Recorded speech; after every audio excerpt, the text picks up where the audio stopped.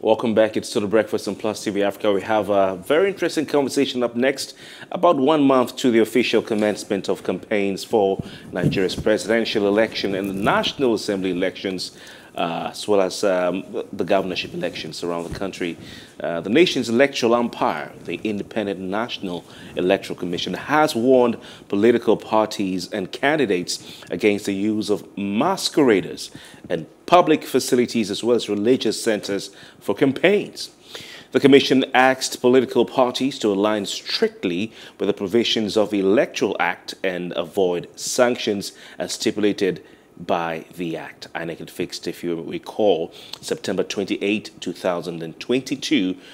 That's some weeks from now for the commencement of the campaigns for the presidential and National Assembly elections, while the elections will hold in just over 170 days from now on February 25, 2023. Indeed, in recent weeks, we've seen different presidential candidates appear at different fora, but do some of their actions violate the Electoral Act? Glad to see joining us this morning to provide some analysis and discuss this all-important subject is Dr. Suraj Mohammad. He's a lecturer in political science at Bayero University in Kano.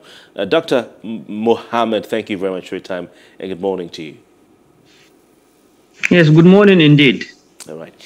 What are your thoughts on INEC's reminder to the politicians and the candidates ahead of the 2023 elections? In your opinion, do what some of them have done, does it constitute a violation of the Electoral Act in terms of campaigning? Yes, good morning, everybody. Good morning, Nigerians. You see, what INEC did, I read, I think it was last year in August 2021, particularly during a rerun election that took place in Kaduna, when the chairman, as well as the National Commissioner, INEC Voter Education, who was also the chairman committee, Mr. Festus Okoye, that drew the attention of the politicians to desist from campaigning in religious places as well as other public places.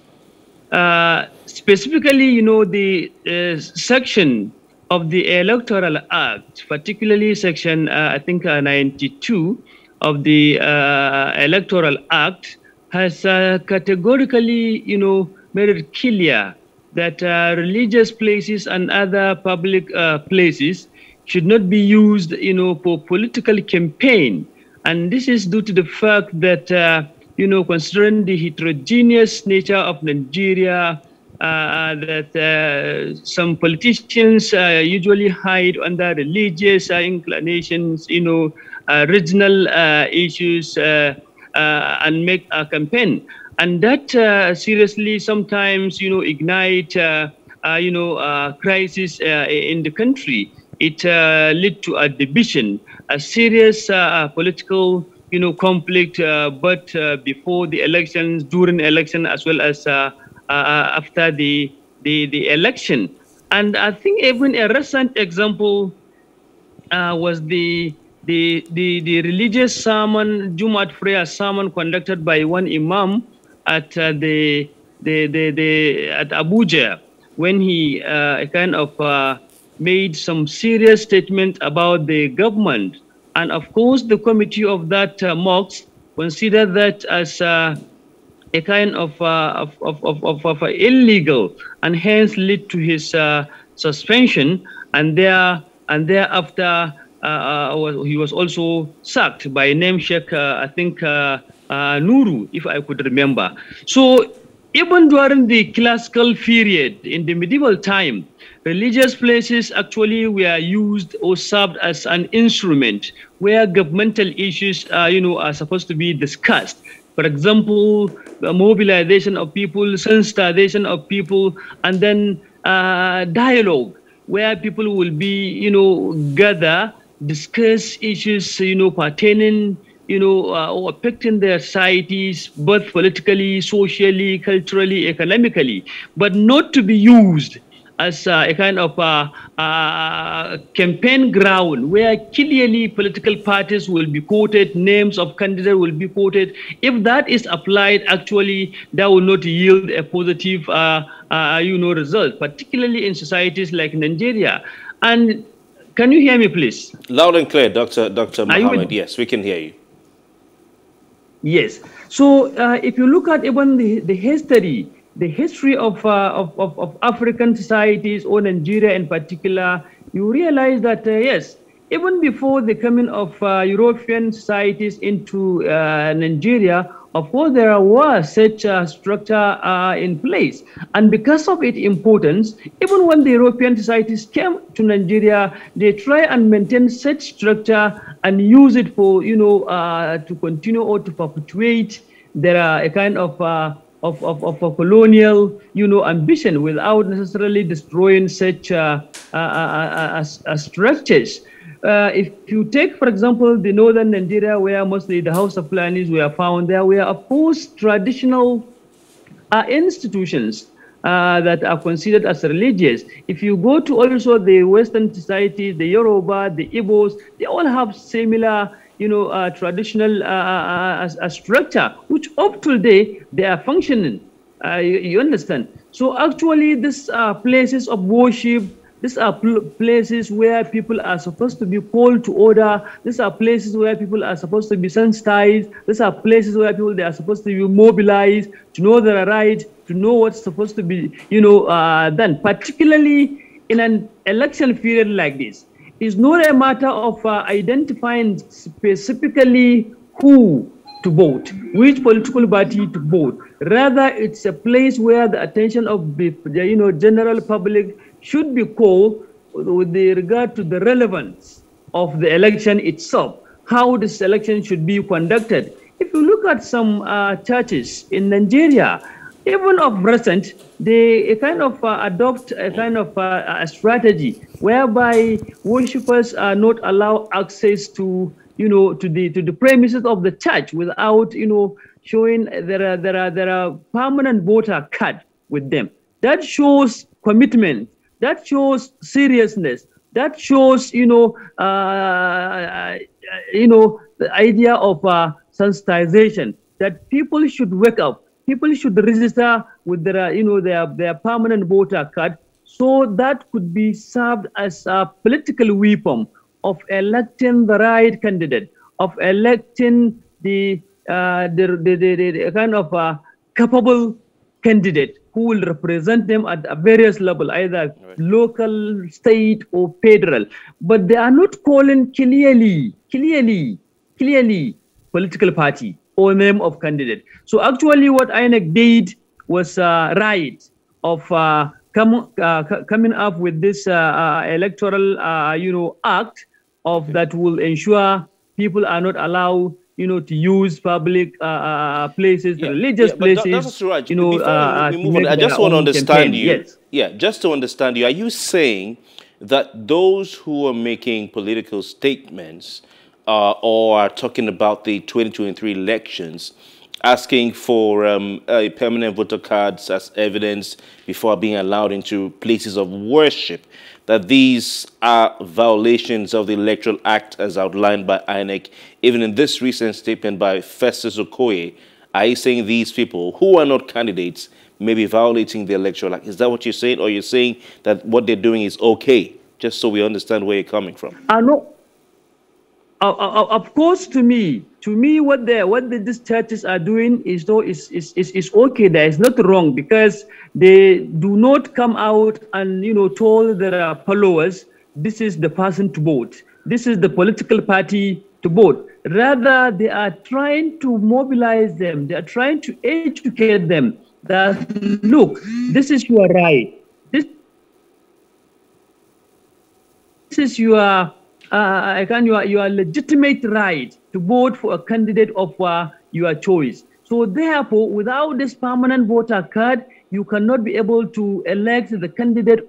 Considering the situation this country is in fact, it is everywhere. People are bitterly complaining about the serious situation, the country is in. So therefore, the wise one, or let me say the leadership of various religious institutions are saying that yes, people have a kind of have the right to vote for a candidate of their choice, and that could not be possible without without possessing the permanent voter card, and therefore they have been always been a kind of reminded to make sure they obtain their permanent voter card. But where the problem lies sometimes is for the religious leaders to a kind of take one side. Taking one side, that is where the problem is. What I mean by taking side is clearly identifying a particular political party, clearly identifying a particular candidate. That is why from the background I told you, considering the heterogeneous nature of Nigeria, if religious institutions are being used as an avenue, as an instrument of campaign, actually it will not yield a positive result. Because remember, religious institutions, just like you, the media, that your work is not only to broadcast, but rather to sensitize, to mobilize people. So therefore, this is also part and parcel of the responsibility of every religious institution, every religious leader, to make sure that people are being mobilized, are being sensitized, people are being told to do the right thing. So there is nothing wrong in that. After all, you are in a political dispensation. You can, the law has given you that right, that liberty to voice out your opinion, to speak your mind, provided that that your opinion could not Dr. in Mohammad, any way ignite any crisis. Yes. I'd like to ask you, do you think that political parties have already started campaigning before time?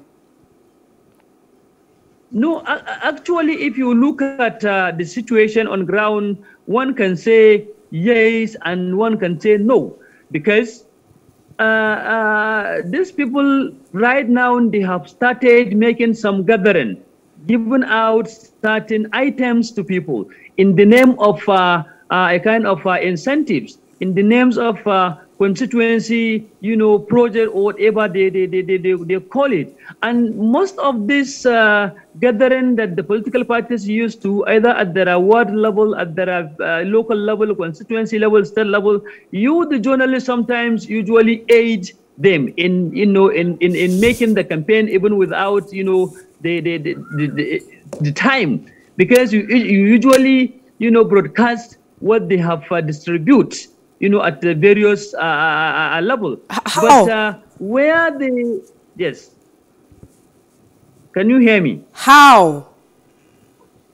Yes. If you look at, for example, even I think yesterday here in Kano, I observed how some political parties were, moving on the street. When I asked what happened, I was told that it was one particular person that they come from another party to another party. But clearly, if you see the vehicles that they are moving in convoy with, and then the moving bands, the sounds that are going on, the kind of songs that are going on, that clearly is a campaign indirectly, no doubt about that. So, but INEC had specified the time for the start, of political campaign. And I want to bring some practical, Dr. Suraj Mohammad, sorry to interject. I want to bring some practical examples to you. You've talked about convoy, procession. Yes. So let's start with the 1 million march for Peter Obi that has been holding in different parts of the country. Yes. We can take one case study on Port Harcourt over the weekend. One help. Is that I don't know if you saw the pictures or the videos from the 1 million march. Mercy is laughing here. She's blushing. Does that constitute a campaign? Waving Labour Party flags, and they had placards.